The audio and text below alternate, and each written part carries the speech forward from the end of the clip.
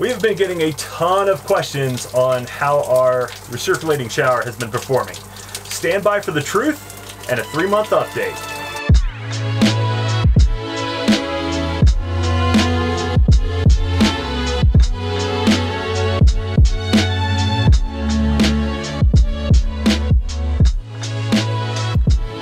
We spent 11 months last year building out our 2019 Sprinter van, and probably our most unique feature is our recirculating shower.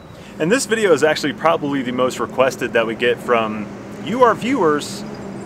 How is it working out for us? Yeah, everybody wants to know, how's it going? How's it performing? So today, we're going to tell you. So in this video, we're going to give you a quick review of our system. We're going to share with you what's been going right, what's been going wrong, and that we need to change, and some of our maintenance procedures. We previously filmed 2 videos about the installation of the recirculating shower. We're going to go ahead and leave those links below in case anyone's interested. So on to the overview. First off, the system starts off with a 7.5 gallon water tank. From the holding tank, it goes through the pre-filter, the pump, and then through the accumulator. The first stage in the filtration process, it goes through a 50 micron spin down filter. From the spin down, the water then gets carried to our 3 big blue filters. The first one being a 20 micron filter, the second being a 10 micron filter, and the final filter being a 5 micron charcoal filter. That's a lot of times to say filter. The water then comes from the blue filters into the van, into a UV light, which kills bacteria and viruses. The water then comes out clean, out the shower head, onto yours truly, or Sandy, goes back into the holding tank, and the process starts all over again. Now we're going to talk about the good of our system, the bad, and our plan to fix the bad stuff. First up, the good. So the absolute best thing about this shower is that our hydronic heating system allows us to take an endless hot shower. So if we want to stand in here for 30 minutes, we can absolutely do that. We absolutely feel clean after taking the shower. We were a little concerned, you know, you're reusing water and recirculating it, and there was that concern that we wouldn't feel clean, but we absolutely feel clean when using it. And overall, the system works exactly as intended, with maybe one little minor change that we'll discuss in the bad. So, okay, now is the moment that you've all been waiting for. What is not going well with our shower system? What will we change? What do we plan to change? The bad stuff, the juicy stuff, the things that you're here for. So we absolutely want to be transparent about this. We don't want you to go into this thinking that it's a perfect system. It is not. There is maintenance involved. You have to do some things to have that endless hot shower, but if you want the endless hot shower, we think the extra work is worth it. The one thing we don't want you to think is that you can go into this system taking a shower just like the shower you take at home, because you're probably not going to be happy with it. So the first issue that we have is soap filtration. So if you use petroleum-based soaps, or basically any normal soap or shampoo or conditioner, it clogs the filters super early. And when we first tried this out, we took a total of, we were able to eke out 6 showers. So that's basically 3 days worth of showers. Yeah, so this was us using all the soap we wanted, all the shampoo we wanted, all the conditioner we wanted, and I tell you what, those filters clog up fast. Why do you have to mention shampoo? Because you're bald. Oh, okay. So they clogged up very quickly. Oil and filters just do not mix. We had this suggestion to try adding a tablespoon of Epsom salt per gallon of water. We did that. It still did not help. After several showers, you could just smell the soap in the water. It didn't feel clean. You felt that soapy film, and it just didn't work. So what are we doing about the soap? We took a really simple approach to this. We just don't use any. We actually use the recirculating shower now to wash off. If you don't know by now that we're both ER nurses, there's 2 things that you need to get clean.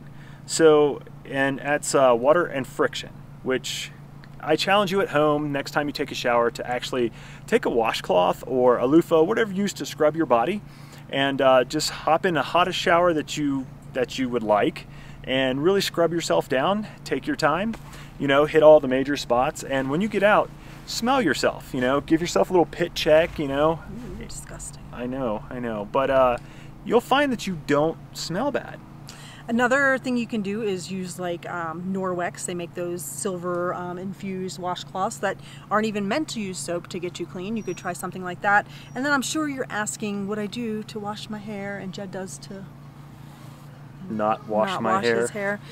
So what I do is after I finish my shower, my hair is wet, I turn off the water, I lather it up, and I rinse it in the sink. It takes just like a half a gallon of water to do that. Not ideal, but it works, and you have to make compromises living in a van. So it's a compromise we're willing to make. With that being said, we haven't given up on soap completely. We do plan to do a little bit more experimentation. We are going to actually try to use a biodegradable soap like Dr. Bronner's or something like that, using small amounts of it and adding that Epsom salt to the water. And that's part of our plan for the future, is to see how that might work. So we will do that, and then we'll probably do another update. Yeah, you know there's another update coming. Yeah, another update video in about 3 months, so you can see how the changes we're going to make are working with the shower. The last problem we're going to talk about is the pre-filter on the pump. Now, kudos to our audience. Y'all have already called us out on this, and this is something that we're going to discuss in a little bit. But the pre-filter is the very, very, very first filter that leaves the tank, and we find that it gets clogged often. Yeah, so we're having to rinse it every week. It's a little tiny filter. We're having to rinse that every single week when we change out our water. You know, not a horrible thing. It's really easy to rinse out, but when we start to, we've lost pressure totally, and it was just totally, the pump wasn't getting water, and it was that pre-filter clog. So it's doing its job to make sure all those big things don't get in the filter. But in retrospect, we should have probably put our spin down filter first in line. So as you come out of the tank, it should have been the spin down filter and then the pre-pump filter and the pump. So that is one of our big plans for the future. We are going to be rerouting the tubing so that the spin down filter does come first, and fingers crossed, hopefully everything will still continue to function well with the pump. But when we were doing our research to put this system together, there were two options. We had seen systems where it was, the water came out and everybody's like, oh, your pre-filter is more than enough to get everything out before it goes to the pump. And there were the people that said, oh no, you need to have that big spin down filter first. And we think we need to have that big spin down filter first. I think we're in the second camp. So 50 micron filter first. So we will be changing that and seeing how that does. So again, we will try that out, and then in a couple months we'll be able to report back if that actually is more effective in doing the job of filtrating those bigger particles. Okay, so now we're going to move on to how we are maintaining our system.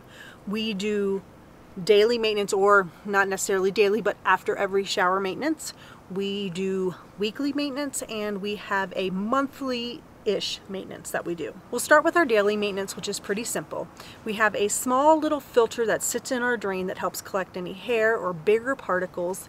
And so after every shower, we clean that out so that it stays nice and clean. And then and this is after each of us takes a shower, because we take showers back to back to kind of simplify it. So after we take our showers back to back, we continue to run the system basically for about 5 to 10 minutes. That way all the water in the system is clean, so we're essentially not storing dirty water in the tank, so it's gone through the filtration system again after we use it. Now, we have seen other systems that have a solenoid valve where they don't actually run the shower head and it just kind of loops through the system. I mean, you could do that too, but this is easy enough. We just close the door and let the shower run for 5 minutes, and it's really not a big deal. Up next is our weekly maintenance. So we start by draining the 7.5 gallon reservoir tank and purging all the water from the system, and then we refill it with fresh water. So there are two ways that we can refill our system. One is we have an adapter on our solenoid valve that allows us to hook directly to a freshwater hose and fill it that way, or the way that we do 99.9% of the time, which is actually filling a 5-6 gallon jug and pouring it actually into the shower, which goes directly into the reservoir. So like we said, we find that this is the easiest way to fill it. So we just fill up our jug, take off the lid,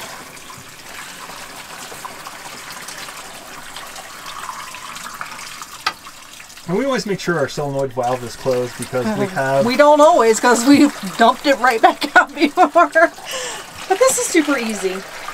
So right now, another part of our weekly maintenance is cleaning this little small pre-filter that is before the pump. As you can see, it gets pretty gunked up and nasty.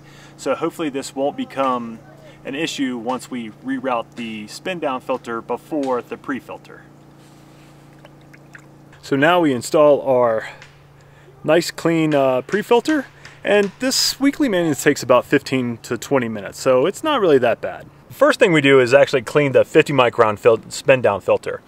And then we move over to the 3 big blue filters, our 20, 10, and 5 micron filter, and give those a good rinse and just make sure they're in good general repair and they don't smell bad.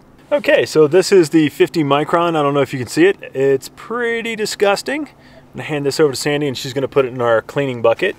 Now we're gonna move to our 3 filters over here.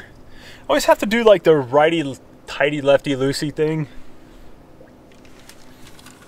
because it's different when it's upside down. Okay, you can see, kind of filthy. That's the 20 micron. So this is the 10. Yeah, pretty dirty. And our 5 micron charcoal filter, which is actually pretty clean. Now we also rinse the entire system with a little bit of vinegar and we cycle through so everything gets nice and cleaned out. We're not quite to our month mark, so we're not going to do that today, but just to let you know, that's what we do. All right, so the spin down is a totally reusable filter, cleanable, cleans up really nicely. This is our 20, which always seems to be the dirtiest of all of our filters. We've had this in for about 2 months, I believe now, and it's looking pretty rough, so I think we're going to go ahead and replace it today. And then this one here is our 10. I don't know, what do you think about that one? Looking a little rough too? Yeah, a little bit. So we'll probably go ahead and replace that. But the 5 micron, like I said, it seems to last a lot longer than the other ones. So we're still trying to figure out exactly how long these filters last us. So but yeah, it's looking like these are at 2 months. I did want to note something though. These are 2.5-inch wide filters by 10 inches long. A lot of people use the bigger 4.5-inch filters. Of course, bigger filter means bigger filtration space, means they're probably going to last you a lot longer. So because we went with the smaller filters, I'm not surprised that we may have to change them out every 2 months. Last step, we took them off, now we have to put them back on. Replace the filters.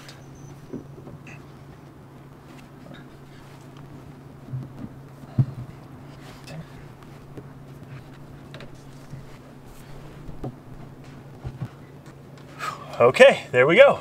All right, so that is how the recirculating shower is going so far. It's definitely not 100%. I'd say I'm 85% happy with it. We've got some adjustments to make.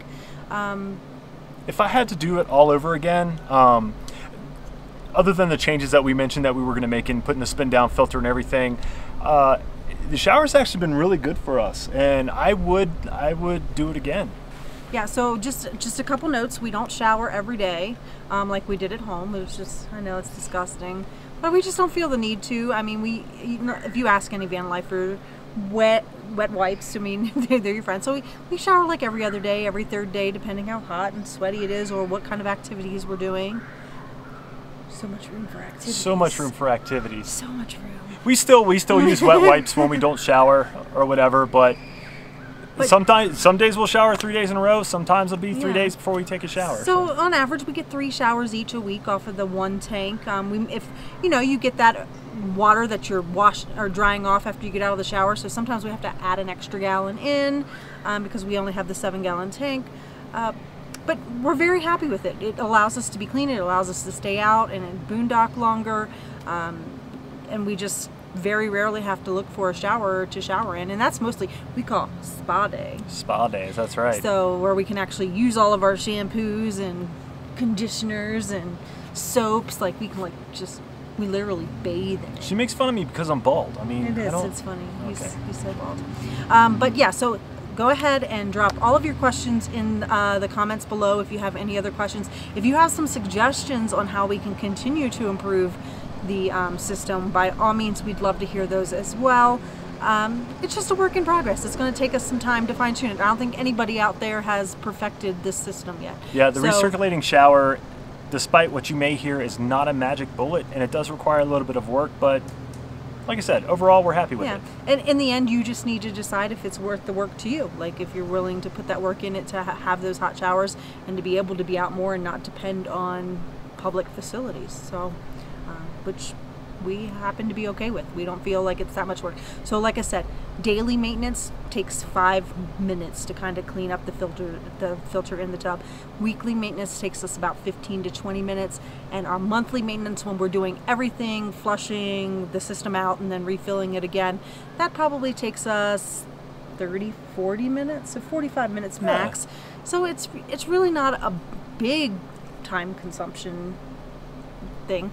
So yeah, you just have to decide if you want to spend the time and the maintenance on it or not. So. All right, guys, so now's the time to like the video. If you're not subscribed, please hit that subscribe button. And that's gonna do it for this video. We're not there yet. Oh, we're not there? I also wanted to mention to stay tuned. We do plan on probably doing another update video in 3 months. So that's why you should hit that subscribe button. So if you want to see like kind of how the changes work out for us. I think that's it. Go. Okay, so that's going to do it for the end of this. That's going to do it for this video, guys. And until next time, stay wonderful. Call it a day.